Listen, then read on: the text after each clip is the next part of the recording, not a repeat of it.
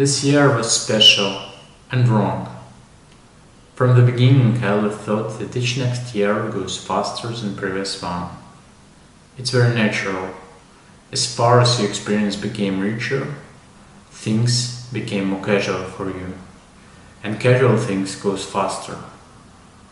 This year was definitely wrong. I traveled a lot.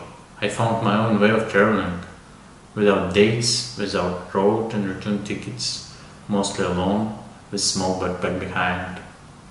No food, no clothes, never stay in one hotel more than one night. Every trip was an adventure, a story full of new people and places.